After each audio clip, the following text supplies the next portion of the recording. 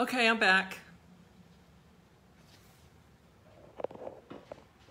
Still don't know if I'm doing this correctly. God, there's a lot of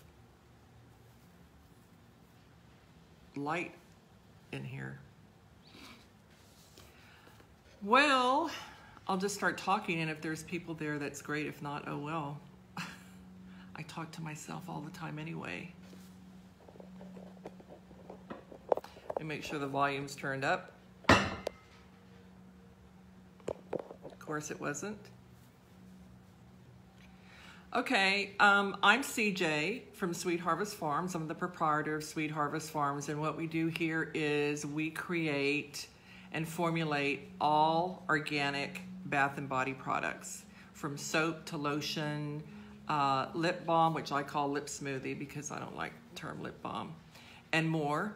And this is really bothering me. Let me close this blind a minute. Just talk amongst yourselves.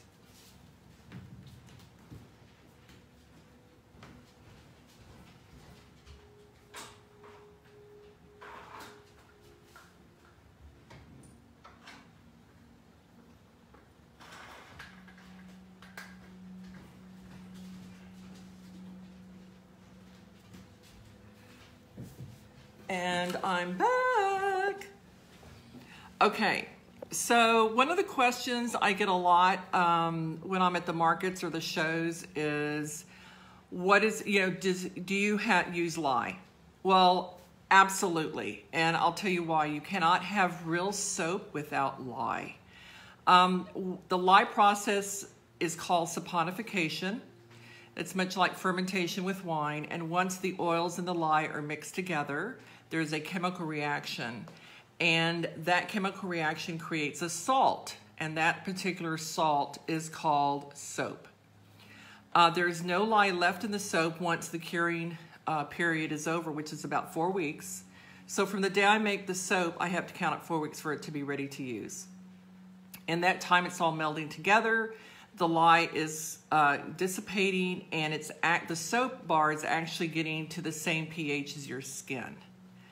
Also, true soap contains authentic, natural soap glycerin. That is what your skin needs and it wants. If you ever see a bar that has glycerin listed on it, it's probably not a good idea to use it, because when people put glycerin on their label, that means that they've added the glycerin. And the glycerin does not come from soap. The reason I know this is because soap glycerin is a hot commodity and is usually siphoned off by big companies to sell as a cosmetic byproduct, and it's very, very expensive.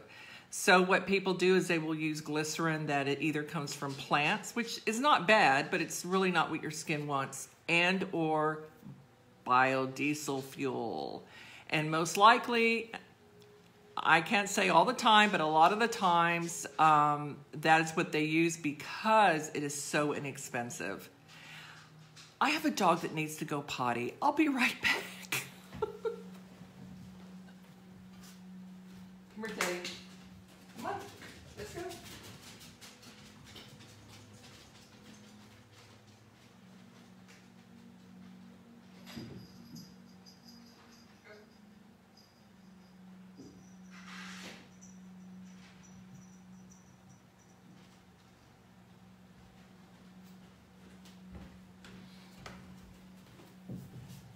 Okay, now I have to get up again when the dogs want to come back in. Anyway, so another thing about people ask me is what the difference between a true soap and a beauty bar. Well, I would say probably close to 90% of what you get at your stores, including your health food store, is a beauty bar and not a soap. And what I mean by this is there's a lot of people that are scared of the word lye. In fact, a lot of soap makers, true soap makers, which by the way, there's only about 50 of us left in all the United States, they're even scared of the word because people don't want to hear the word lye. But they could use different words to kind of get around. Like, I don't put lye on my labels simply because it scares people, so I put saponified oils of, and then I list all the oils. And that's because the word saponify means that there has been a lye and a oil mixture. There's a lot of other words that they use. But the difference is that when these big soap companies make their soap, first of all, they don't use organic oils. Second of all, they use very inexpensive, cheap oils. And then during the soap making process, they actually siphon the glycerin and some of the other expensive byproducts to sell so that they can make more money. What is left is what I call, excuse me, but crap. So what they do then is they add mineral oil that comes from biodiesel fuel or a petroleum byproduct, and they'll also add glycerin, which does not come from soap. It comes from a plant or petroleum base. They'll add lanolin because it feels good on your skin, but you don't want it. Lanolin is actually one of the worst things to put on your skin because it comes from the sheep's wool, and what happens when it rains on a sheep? It beads off. So your skin wants moisture, and that lanolin is going to keep that moisture from getting into your skin, into your pores. And then they add other stuff, chemicals and preservatives, because it's going to sit on a shelf forever. So in fact, the FDA probably, I guess going on about 8 years ago, decided that they, everyone's been jumping on this handmade soap thing, this train that's just, everyone's doing handmade soap. We'll get to that in a minute.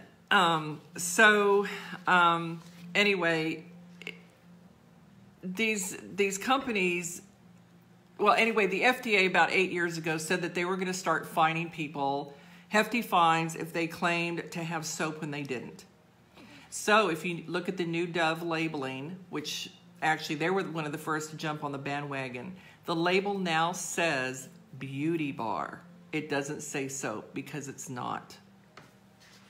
So that's one of the big differences of a beauty bar and a soap. Also, beauty bars they'll leave a film on your tub, which means that film is staying on your skin.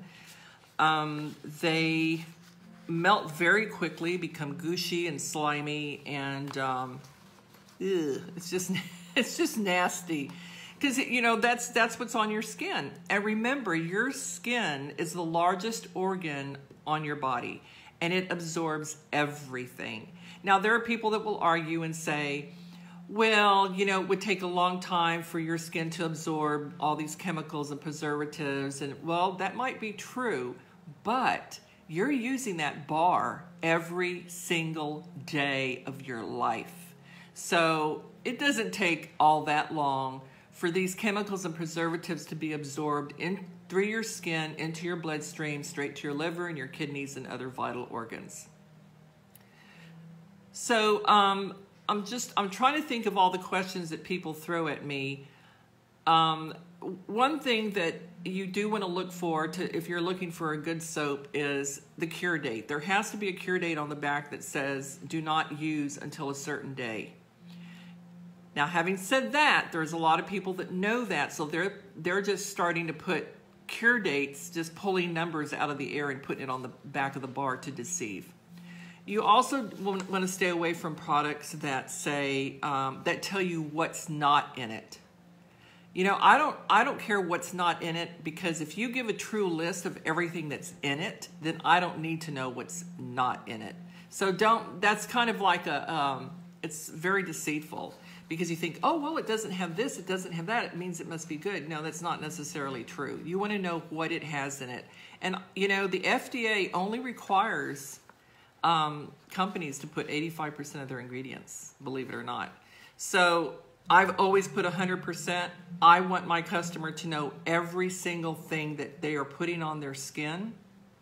I was in the medical field for 24 years, and so that is very important to me, that everybody is aware of what they're using.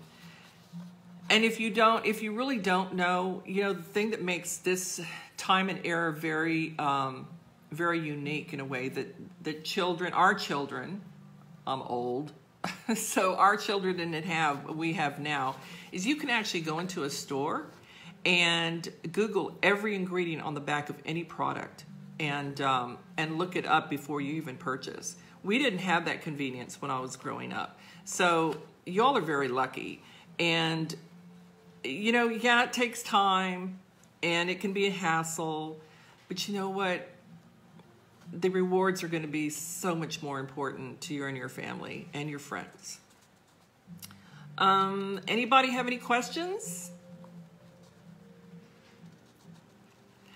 The reason that there's only about 50 true soap makers left in the U.S. is because it's very laborious. It's hard work and it's dangerous. Working with lye is not the easiest.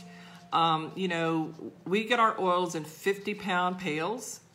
Those all have to be measured manually into each bucket that I make into soap.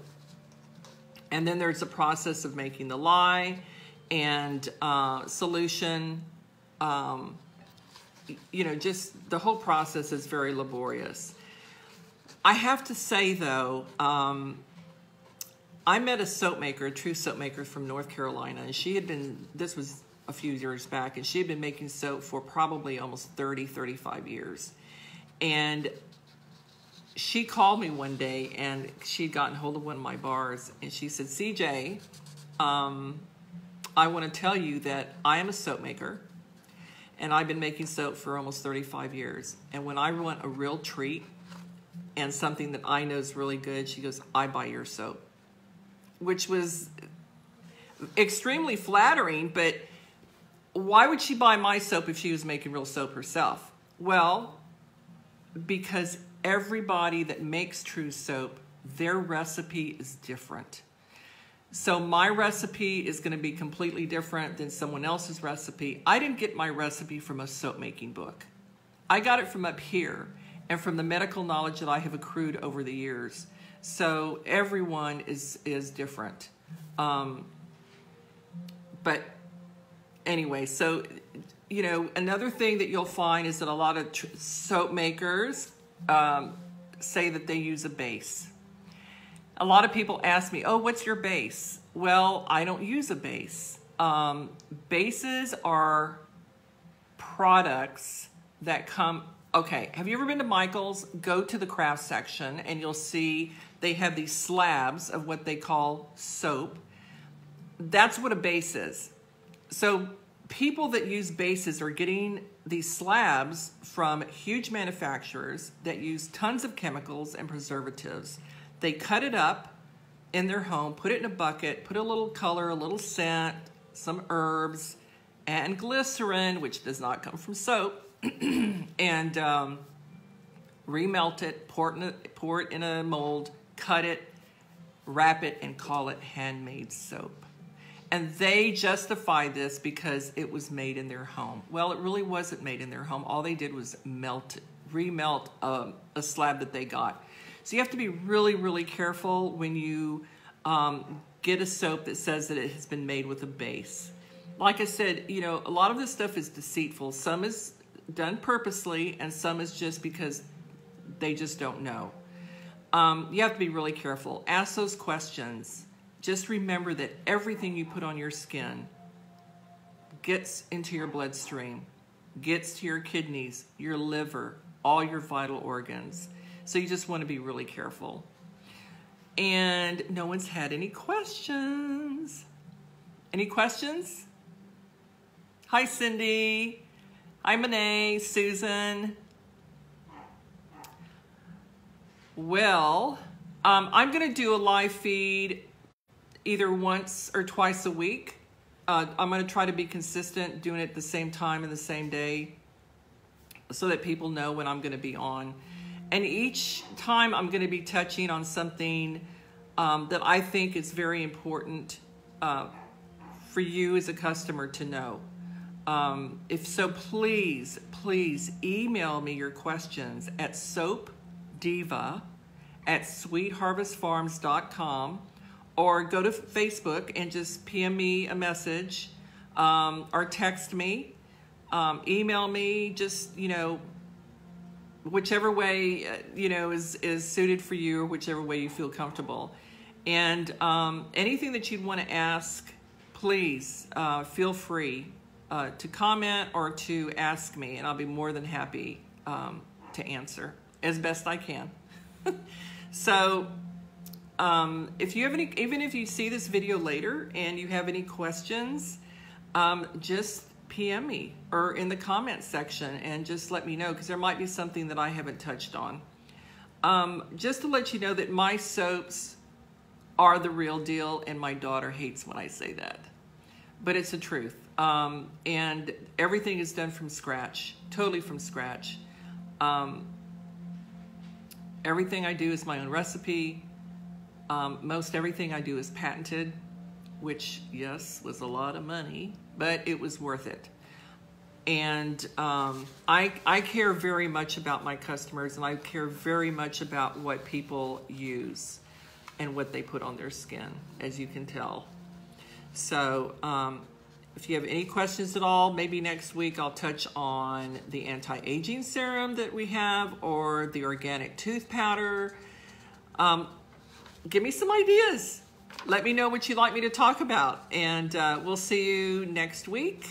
And I'll be sure and put it out in plenty of time so that everyone can join in. This is, of course, was at noon, and I don't know why I picked that time. But if you feel that it might be better at 6 or 7 in the evening when most people are home and from work, I can do that too.